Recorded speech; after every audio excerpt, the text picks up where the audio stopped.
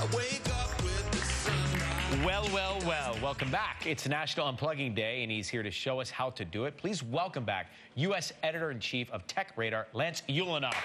Lance, we all need a little digital detox. Kelly and I subscribe. Yes. Well, it's a great time to do a digital detox where you're sort of stepping away, setting up, finding like time, whether it's an hour, 15 minutes, an hour a week.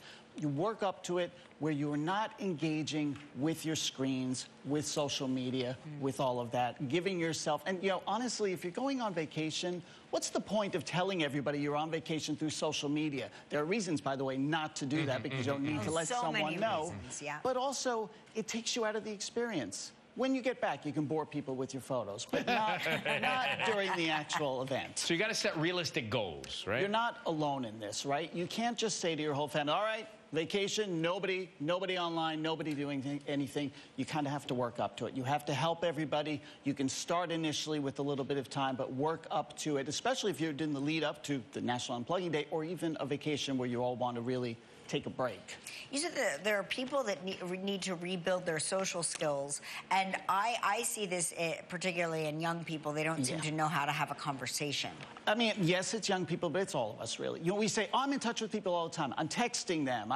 We see the social media, but you're not engaging face-to-face. You're not talking to them. So you've got to start to practice, and sometimes it's very simple things like, hey, dinner's ready. What do? Text the kids upstairs. Text the kids downstairs. No. Get up. Go walk to them, see them face to face, and go, hey, dinner is ready. They'll be shocked to see you. Or just ring the bell. Ring the bell on the terrace. And by the way, your phone, it works for calls, so surprise people. Make phone calls. Okay. So how can your phone help you with the break?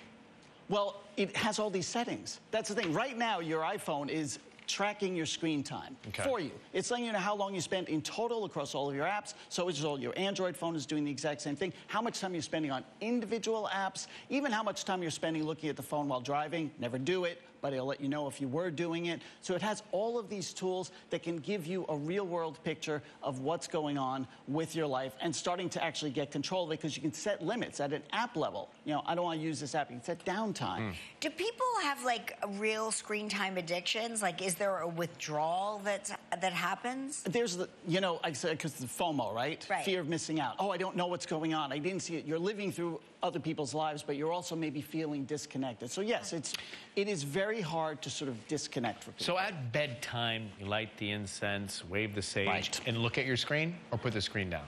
Yeah, put the screen down. Okay. Start to, first of all, your phone can help you with the wind down to bedtime, all right? You set the time, it turns the screen a different color, it turns off different notifications. But then, inside your bedroom, you often have your phone next to you. And then what do? You pick it up and you check it before bed. By the way, and then you're woken up again. So don't do that. Think about getting, like, a digital clock. Literally, a digital readout. And I believe, Ryan, you're I have one you have to hit the table for it to light up. Yeah, it's great. And by the way, if you don't want to go completely away from that, you could get Alexa on one. So it's still as a digital readout, but you got Alexa, and you can do things that like I do. Hey, Alexa, what's the weather tomorrow? So I know what clothes to wear. That's how I picked this outfit. So how do you suggest for people who have a hard time with the idea of getting off of their technology for a little downtime, what do you suggest they do to occupy their time? Well, that's it. It's a replacement theory, right? They have to really be able to put something else in that time. Especially if you start to follow any of this, you're going to find you have more free time. You remember those things called hobbies, that people used to do? Swimming, drawing, music, knitting, anything that's sort of, by the way, uses a different part of your brain. And you're engaging, and you can do that, and you can do it on your own. Start going out outdoor activities. Again, I always call this sort of a group activity because when you look at someone else using their phone, you feel like, oh, I should take out my phone. Or if you see it on the table. Saying, first of all, no dinner table phones. Second of all, let's have a group, let's play a board game. Let's all go outside. Sometimes my family and I will all go outside and play basketball. Now, when I say play basketball, I mean horse.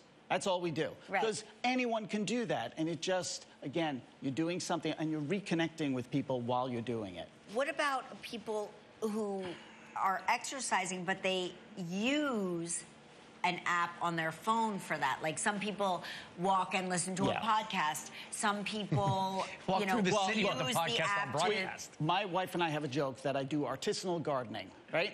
I'm back in my yard clipping at things, but I'm always listening to a podcast. And I honestly feel like that's because it's actually, podcasts are weird because they're engaging in a different way. Screens are different because on your phone, it's a pathway to all different things. It's a pathway to your email, to your notifications. Whereas with the podcast or something like that, you really are kind of focusing in a little bit and doing a task. What about taking social media breaks, getting away from that?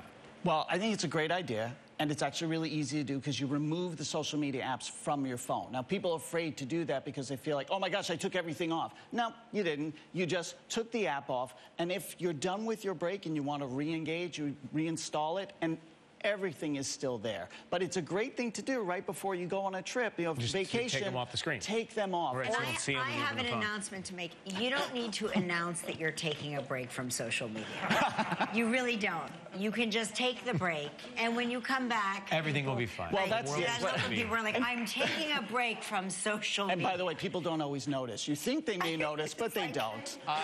We like this day. Thank you for the great tips, Lance. Lance, KellyandRyan.com for all of those tips and more. And we will return after this break.